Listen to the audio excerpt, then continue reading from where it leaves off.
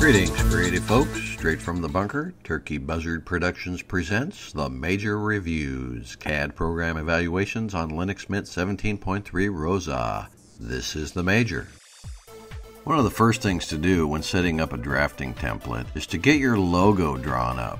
And Turkey Buzzard Productions has been in need of just such a logo, not only for drawings, but for branding in general. So I decided to use Q-CAD from Ribbonsoft just for this purpose. Q-CAD is a multi-platform 2D CAD system that is both open source and free to use. Linux, Mac, and Windows are all supported. 64 and 32-bit downloads are available. It employs the DXF file type as its standard. The professional version is a modest upgrade from the free version, and it includes DWG file type support and can be licensed for 33 euros. There is also a CAM module that can be licensed for 89 euros if you're planning on making parts on whatever CNC machine you might have access to. Q-CAD is a very affordable way to start programming for your CNC.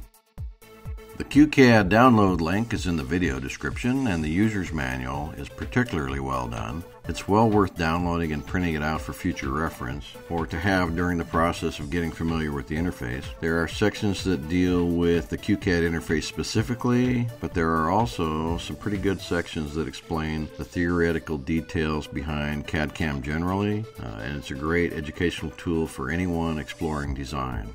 The preview version of the manual is linked in the video description. If it proves to be useful and you'd like the ebook, it's available in the Ribbonsoft shop for 29.5 euros. If you have had previous experience with CAD programs, the interface is pretty easy to pick up. I recommend downloading it and spending a weekend with the program and the manual. You'll be proficient in basic geometry creation in no time. Now let's watch the logo take shape.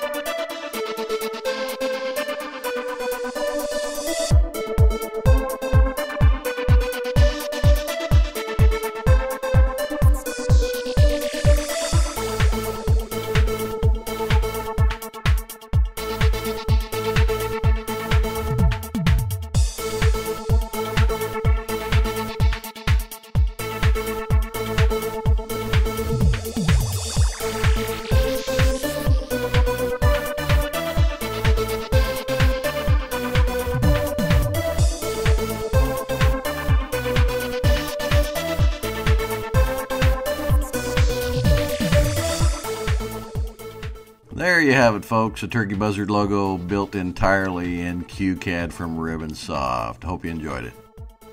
Don't forget to give us a thumbs up and subscribe for more awesome reviews. Have a great day.